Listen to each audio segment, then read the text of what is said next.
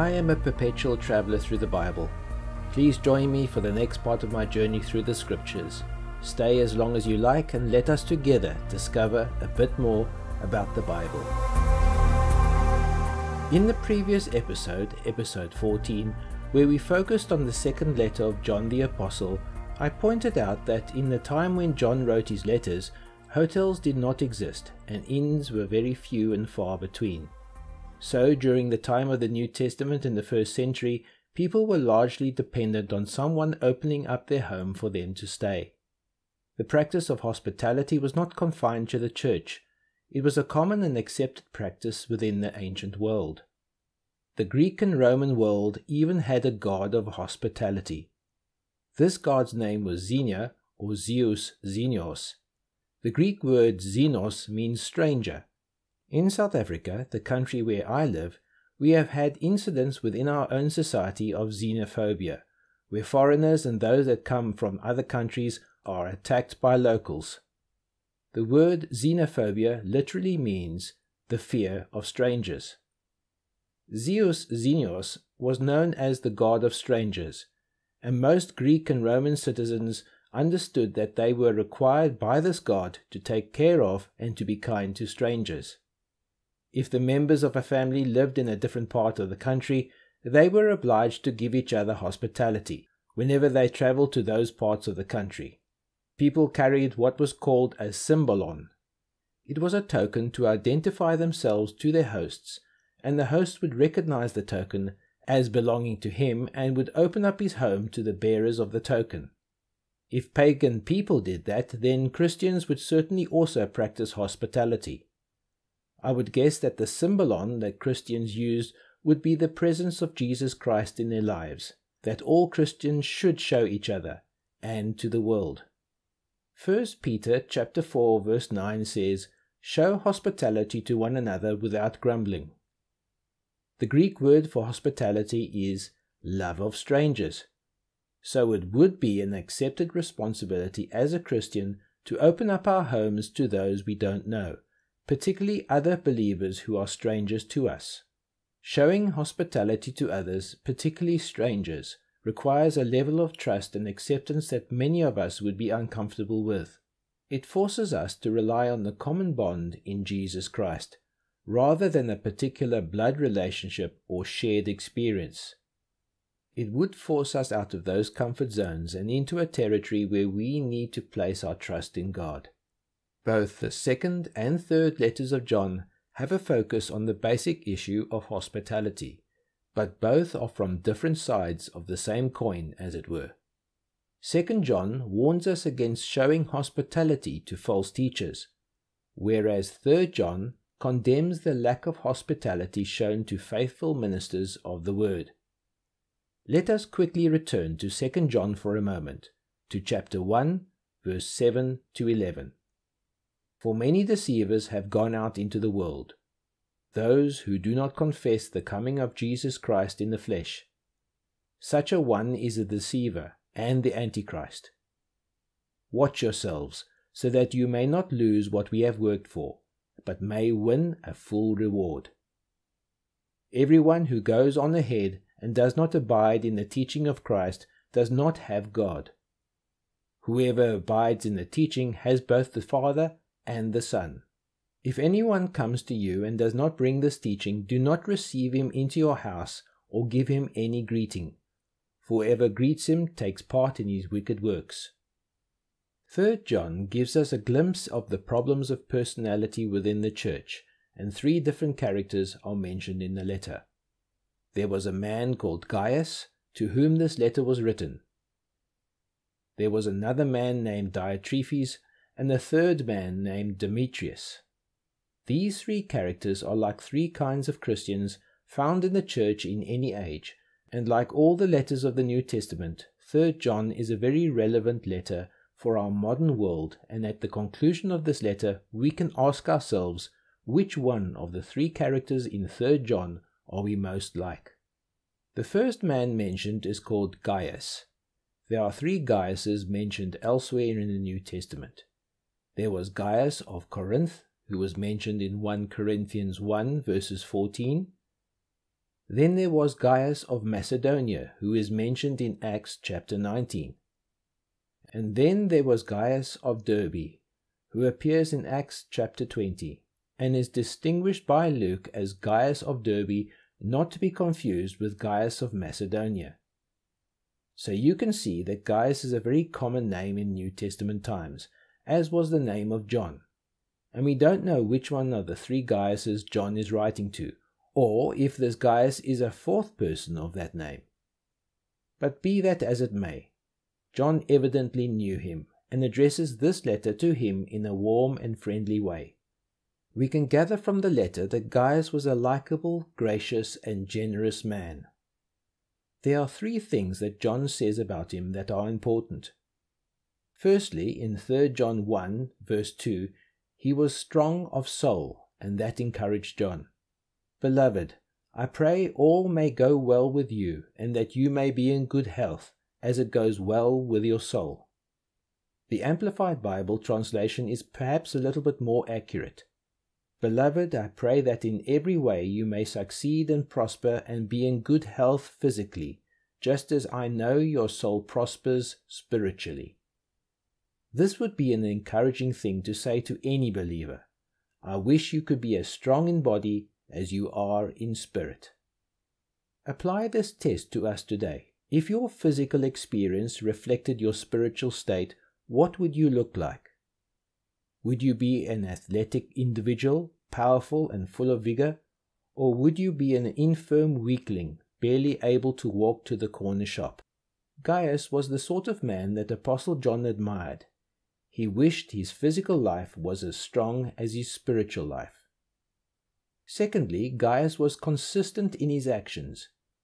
3 John 1 verse 3 says, For I rejoiced greatly when the brothers came and testified to your truth, as indeed you are walking in the truth. Gaius showed the truth in his life. What impressed John was not that Gaius knew the truth, but that he followed the truth and he lived it. In other words, he had integrity. He did not say one thing and live another. He walked in the truth. 3 John 1 verses 5 to 6 describes the third characteristic Gaius had. He was generous with his giving. Dear friend, you are showing your faith in whatever you do for other believers, especially when they are your guests. These believers have told the congregation about your love. You will do well to support them on their trip in a way that proves you belong to God. One of the signs that any person has been genuinely touched and changed by the presence of Jesus Christ in his life is that they are generous with their money. His giving becomes generous, gracious, and cheerful, just the way that pleases God. Gaius was faithful and loyal in his giving.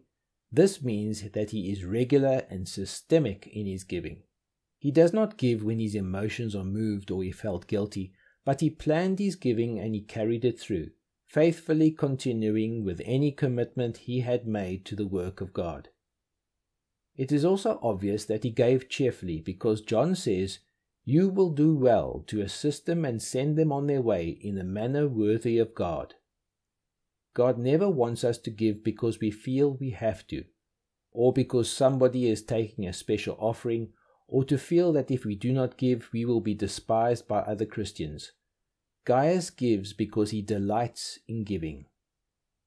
The second character John mentions in his letter is Diotrephes. We read about him in 3 John 1 verses 9 to 11. I have written something to the church, but Diotrephes, who likes to put himself first, does not acknowledge our authority. So if I come, I will bring up what he is doing, talking wicked nonsense against us. And not content with that, he refuses to welcome the brothers and also stops those who want to and puts them out of the church. Beloved, do not imitate evil, but imitate good. Whoever does good is from God. Whoever does evil has not seen God. This is the first example in the New Testament church of someone being a church boss, someone who tries to be in charge of a local church. It is unclear if he was an elder or a deacon or perhaps even a pastor, but what we do know is that Diotrephes was someone who thought his role in church was telling everyone else what to do. Apparently, if he did not like somebody or disagreed with someone, he would cast them out of the church. John objects to that, and the apostle points out that Diotrephes was guilty of 4 especially wrong attitudes and actions. Firstly, John says that this man was guilty of slandering the apostle. The Revised Standard Version and the King James Version uses the word prating is an Old English word that means to utter empty or foolish words. Diotrephes rejected the authority of the Apostle John. We know from other letters in the New Testament that the apostles had a unique role in the history of the church. They were to lay the foundations of the church and were given the authority to settle all questions within the church. It is these same apostolic words that have been passed along to us in the New Testament, and this is why the New Testament is so authoritative for Christians. So Diotrephes not only disregarded the authority of the Apostle John, but he even spoke against him. He said slanderous and evil things against the apostle. Secondly, John says that Diotrephes refused to welcome the traveling ministers of the gospel who went about from place to place speaking the truth of God when they came to this congregation. Diotrephes would have nothing to do with them. He turned them away and refused to allow them to speak in the church. Thirdly, he even put the people out of the church who would have offered hospitality to these visiting preachers. Not only did he object to the visiting ministers, but he also objected to those who would have hosted them. This habit, even today, leads to a wide divisiveness within the church, doing a lot of harm and injury to all. The fourth offense is by far the most serious. Diotrephes puts himself first. He loved to be first, which immediately tells us that he was acting in the flesh.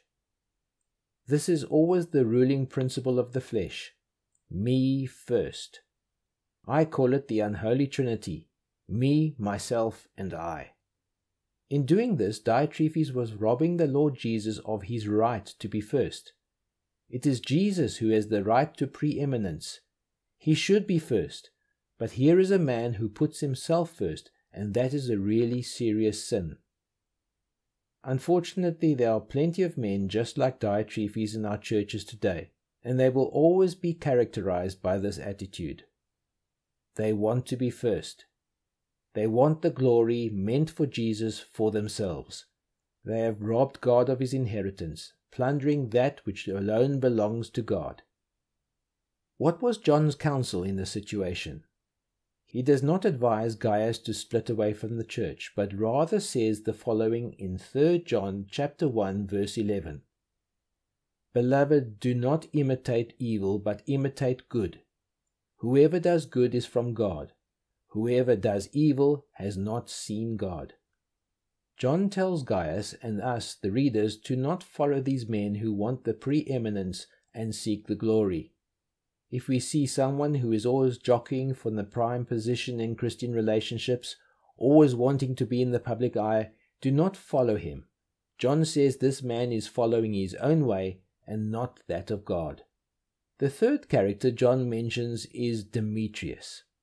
All we know about him is what John says in a single verse.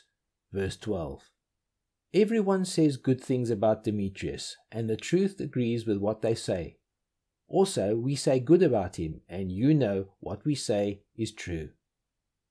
John is speaking here as an apostle with the spiritual gift of discernment.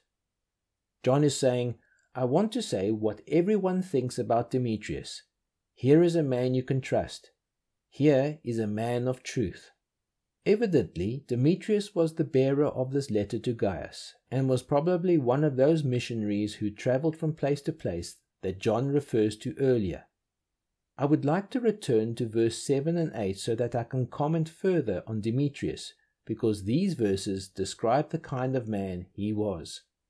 For they have set out for his sake, and accepted nothing from the brethren.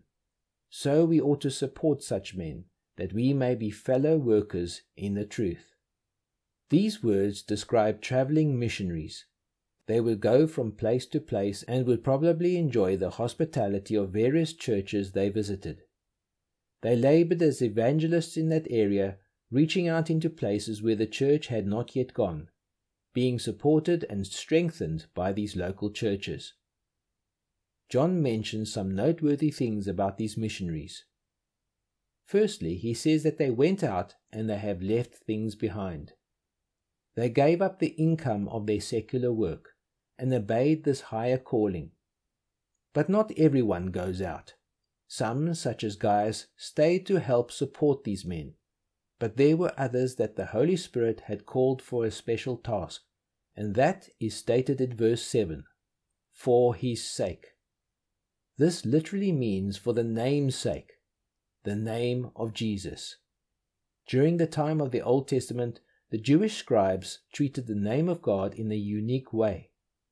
The name of God, Jehovah, was called a tetragrammaton. This means 4 letters, and was considered unspeakable by the Jewish scribes, who would only use 4 Hebrew letters for God, YHWH. They dared not write the name out completely. When the scribe wrote the name of God, he would change the pen right away and continue with another one. So reverently did they regard the name of God. In the New Testament, then, the name is that of Jesus. The Apostle Paul says in Philippians 2, verses 9 to 11 that, "Therefore God has highly exalted him and bestowed on him the name that is above every name, so that at the name of Jesus every knee should bow, in heaven and on earth and under the earth, and every tongue confess that Jesus Christ is Lord, to the glory of God the Father." The reverence and concern for the name of Jesus was the driving motive for missionary work in the first century, and it should be the primary motive for missionaries today. It should never be the need of the people that calls believers out to different parts of the world to preach the gospel, because need is abundant everywhere. Everyone without Christ is in need. Sometimes those with the greatest need are not those with physical needs.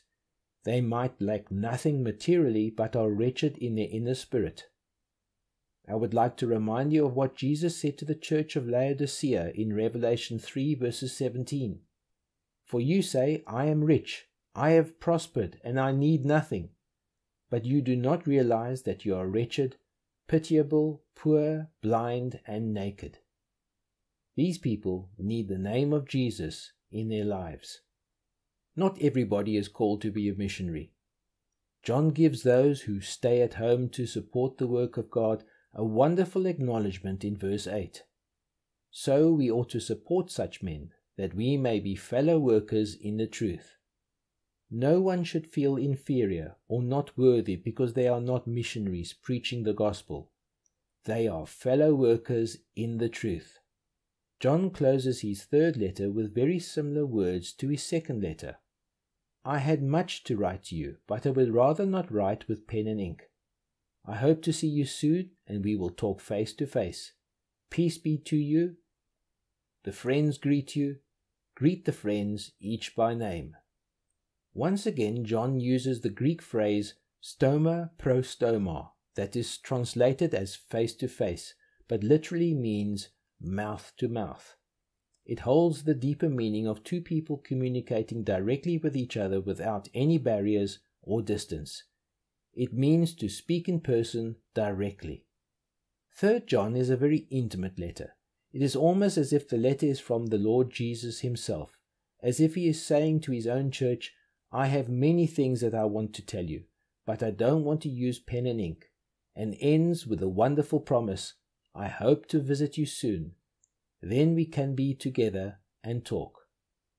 John, the apostle of love, is now the only apostle left, already deep in his 90s. He had accumulated so many friendships and relationships, and yet he knew the names of the people in his life. He finishes his last letter by emphasizing how important friendship is, fellowship is, and peace in the church. Do you remember what I asked you at the beginning of this podcast?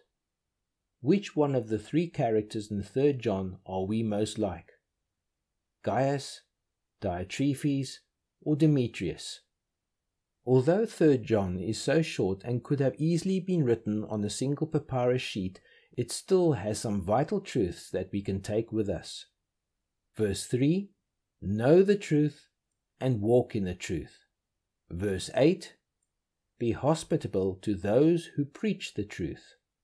And verse 11, pattern your life on the character of God. The result will be that there will be peace in the church, and God will be glorified in His church. This is David Wiles, your fellow traveler in Christ, and this has been the Journey Through the Scriptures podcast, episode 15.